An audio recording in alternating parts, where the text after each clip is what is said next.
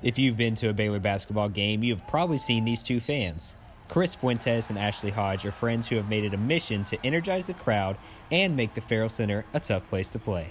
We don't want it to be something to where, we're trying to be the center of attention, but we want to help create a better home atmosphere. Fuentes hasn't missed a home game since 1999 and has kept his energy and passion for basketball since then too. His outfit has changed very little throughout the years, but some of the most recognizable parts of the outfit are the shooting sleeves and his towel. And when Aaron Bruce was here, he was the first jersey that we released. And so I had it. And then the arm sleeves came in. I actually had Corey Jefferson give me a sleeve, and so I wore those when he gave them to me. But I've had a version of the towel that I swing around since '99. Hodge is most known for his comical signs that he directs at the refs.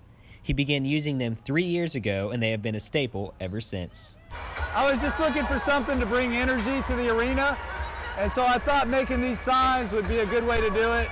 The refs can see them because I'm close enough to the action, and I'm able to communicate with them this way.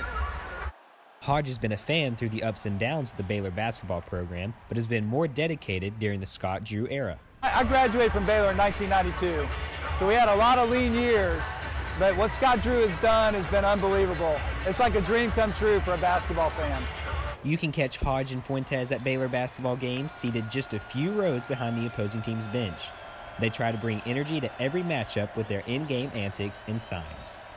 Reporting for Lariat TV News Today, I'm Branson Hardcastle.